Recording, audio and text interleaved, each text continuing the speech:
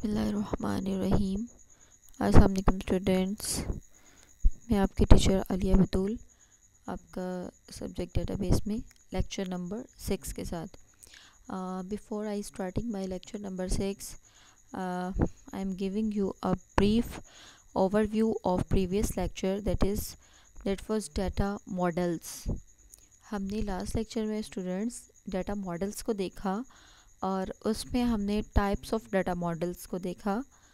Types of data models में हमने different types of के डाटा मॉडल्स विद डायग्राम्स भी स्टडी किए एंड उसमें उसकी एक्सप्लेनेशन भी हमने काफ़ी डिटेल्ड में देखी।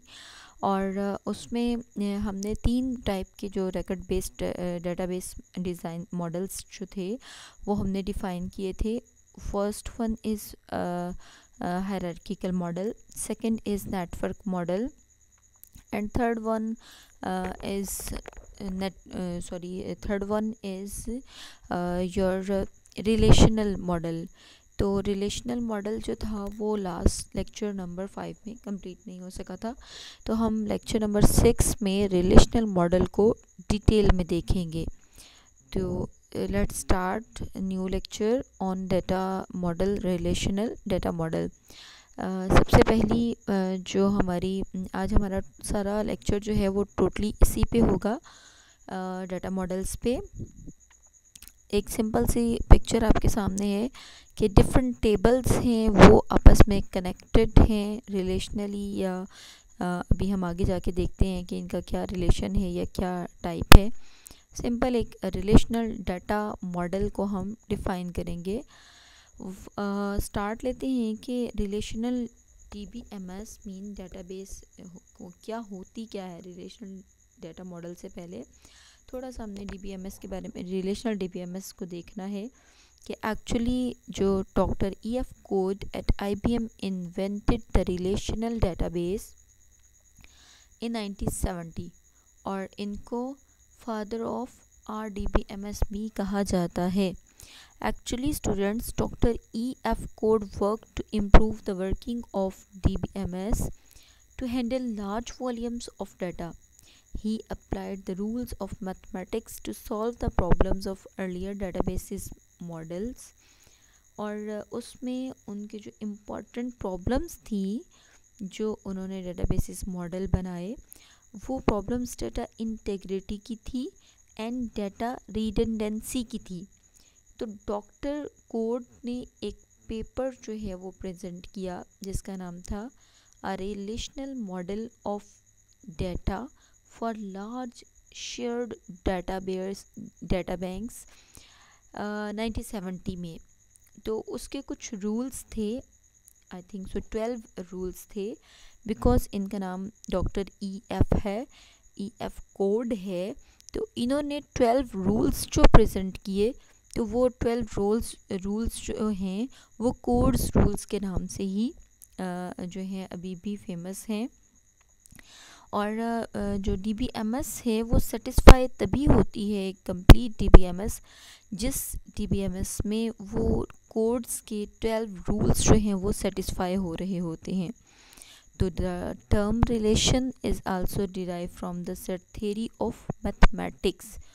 इसको अगर हम थोड़ा सा और एक्सप्लेन करें, like this database relational, because हम रिलेशनल मॉडल की बात कर रहे हैं, रिलेशनल डेटाबेसेस की बात कर रहे हैं, इसमें टेबल्स होंगे। Tables are related to each other by sharing common characteristics. हम इनकी करेक्टरिस्टिक्स को देखेंगे। इसके अलावा रिलेशनल डेटाबेस मॉडल में a database management system that stores data in the form of related tables is called relational database management system.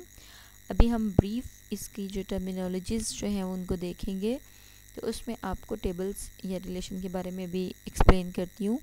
The goal of RDBMS is to make data easy to store and retrieve.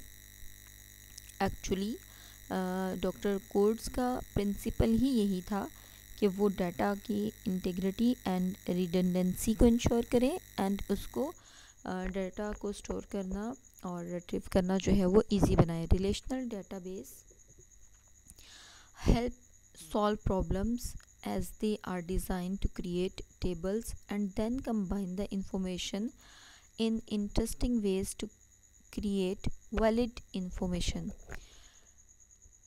इसकी जो typical RDBMS की examples हैं, आप उसमें simple मैंने 3-4 ही ली हैं. Microsoft access है, बिल्कुल बेसिक पे हम देखते हैं.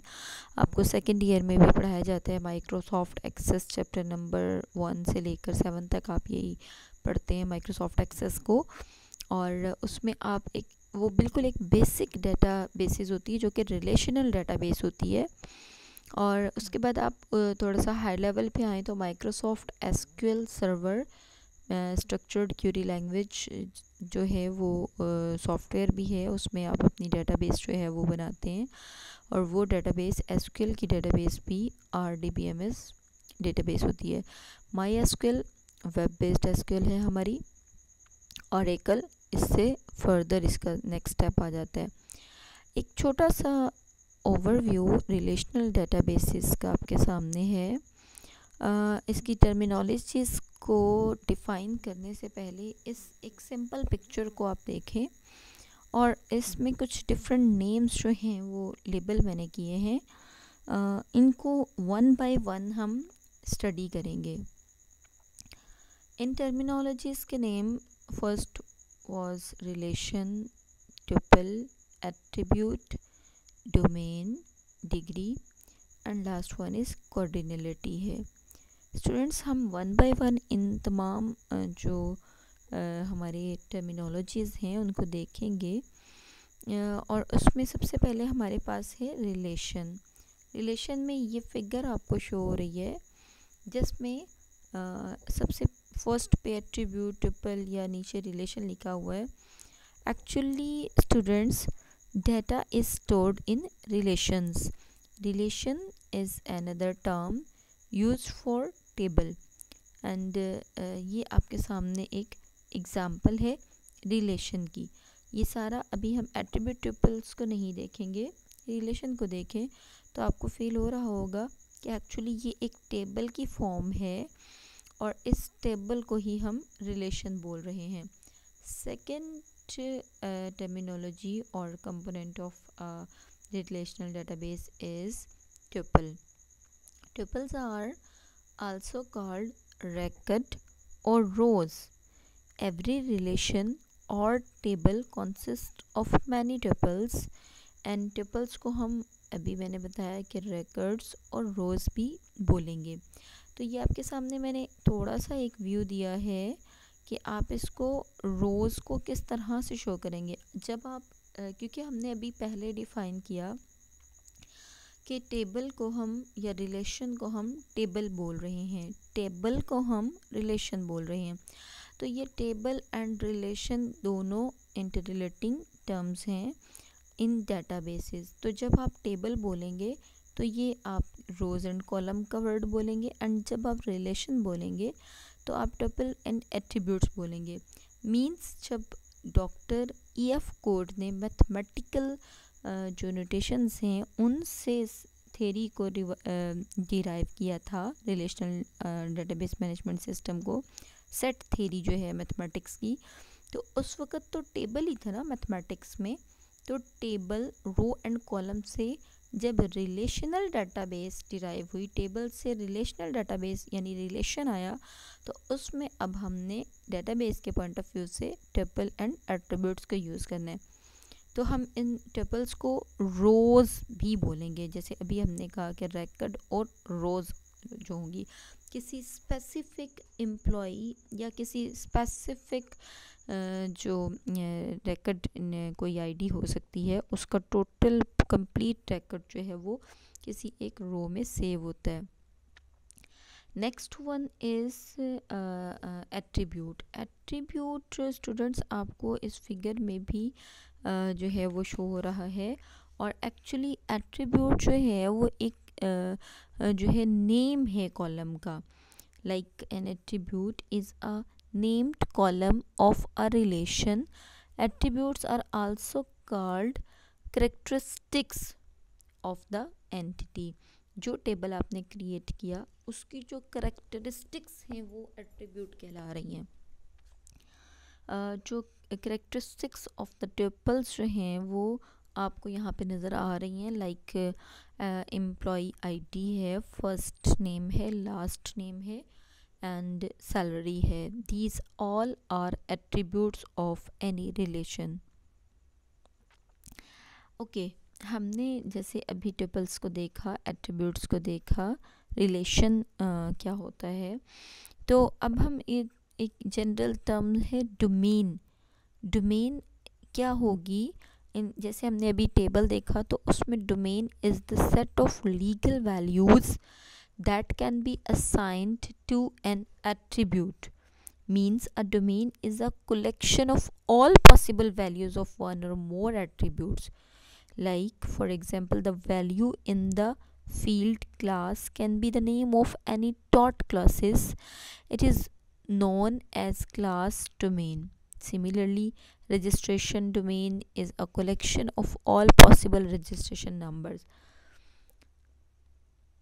Degree domain, after domain, degree is another terminology of RDBMS.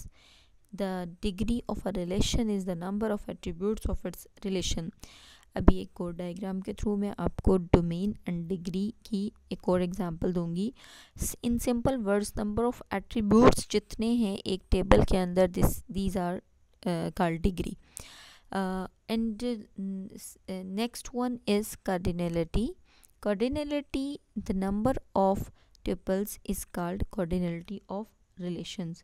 Number of tuples जो हैं आपकी, जैसे रोज़ जिसको हमने कहा था, जितनी एक रिलेशन के अंदर, एक टेबल के अंदर रोज़ हैं वो आपकी cardinality कहलाएगी।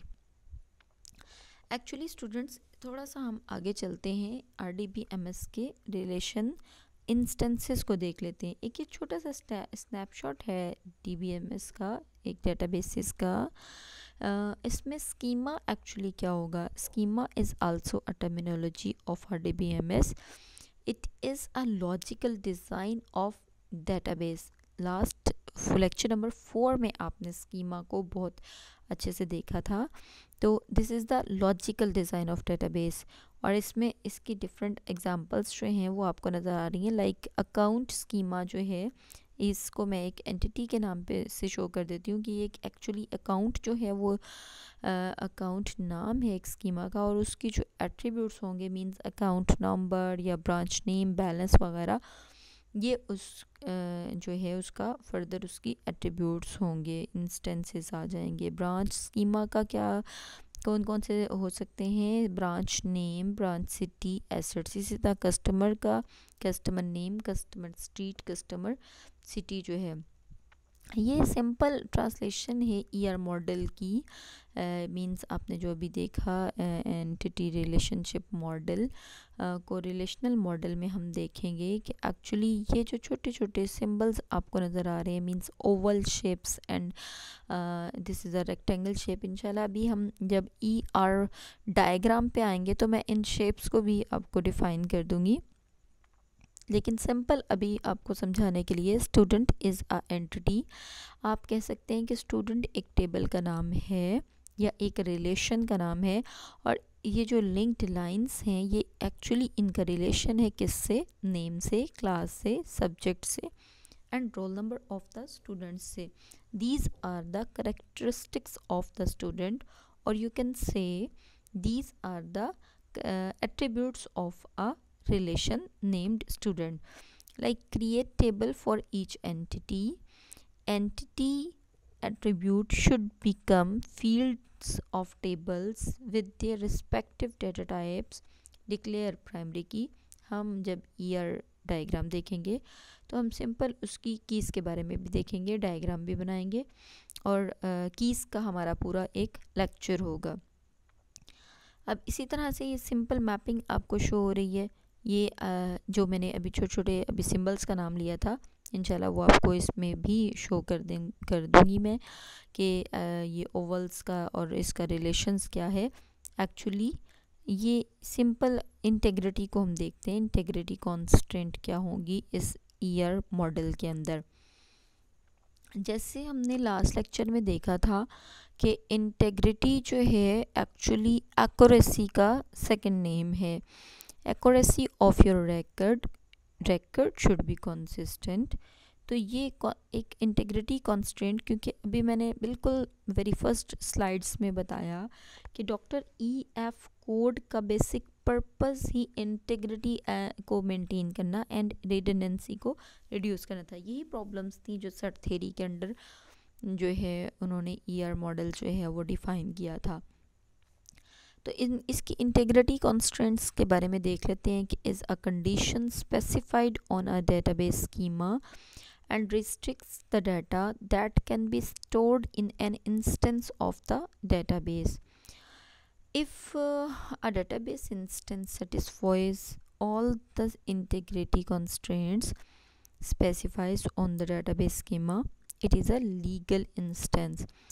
And a database management system permits only legal instances to be stored in the database. Students, ये समरी छोटी सी समरी है आपके सामने। इस समरी को देने से पहले थोड़ा सा एक ओवरव्यू दोबारा दूंगी। ये शेप आपने बिल्कुल स्टार्ट में देखी थी और स्टार्ट में आपने देखा था कि उसमें मैंने अभी इन टर्मिनोलॉजीज़ को डिफ़ाइन नहीं किया था। Actually first one is table. Table को आपने देखा, table is the other name of a relation.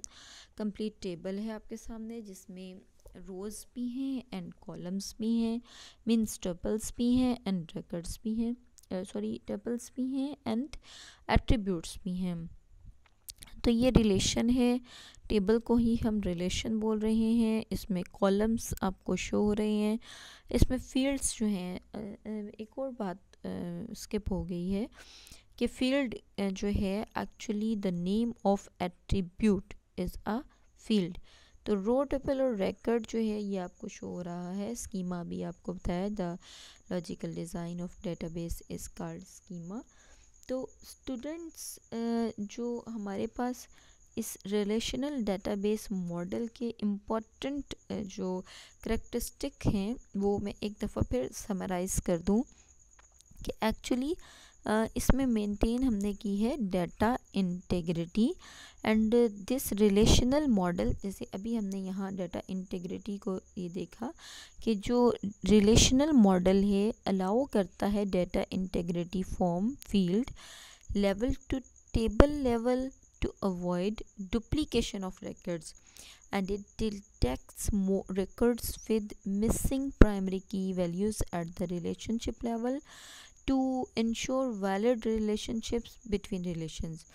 The second thing we have discussed in this topic integrity constraints में इज़ डाटा इंडिपेंडेंस। जो है इस मॉडल की जो बेस्ट क्वालिटी है वो है डाटा की इंडिपेंडेंस। जैसे लास्ट लेक्चर में भी मैंने आपको डाटा इंडिपेंडेंस का बताया था that the implementation of database will not be affected by changes made in the logical design of the database or changes made in the database software. And the third characteristic, or you can say advantage of this relational database model is structural independence. First was data independence and second is in structural independence exists when the structure of database can be changed without affecting DBMS ability to access the data. And the relational database model does not use a navigational data access system. The data access paths are irrelevant to relational database designers, programmers, and end users all. Any change in relational database structures does not affect data access in any way. It makes relational database model structured independence. This is the major difference between structural independence and data independence. Last is the advantage of integrity constraint or relational database is data consistency and accuracy, like integrity, and easy data retrieval and sharing. You can say Multiple level checks and constraints are built in. Data inaccurate and consistent. It should be consistent. ये जो ER model है ये ensure कर रहा है data के retrieval and sharing को easy बना रहा है. And data can be easily extracted from one or multiple relations, and data can also be easily shared among users. और इसमें स्टूडेंट्स इंटेग्रिटी कंस्ट्रेंट्स के साथ साथ एक दफ़ा फिर से मैं आपको इस का थोड़ा सा ओवरव्यू दे दूं कि हमने जो अभी रिलेशनल मॉडल को देखा है, actually data is stored in relations. Relation is another term use for table. Last important points आपसे डिस्कस कर रही हूँ. अ table in a database has a unique name that identifies it's contents. Each table can be called an intersection of rose and columns. जो आपको अभी नज़र आ रहा है, रोज एंड कॉलम्स का intersection is called table. An important property of a table is that the rose are unordered. A row cannot be identified by its position in the table. Every table must have a column that uniquely identifies each row in the table. Dr. E.F. Code is the father of relational model. I think आपको ये तमाम चीज़ें जो हैं वो clear हो चुकी होंगी. इंशाल्लाह नेक्स्ट लेक्चर में फिर देखेंगे नेक्स्ट लेक्चर का. ओके, अल्लाह हाफिज़.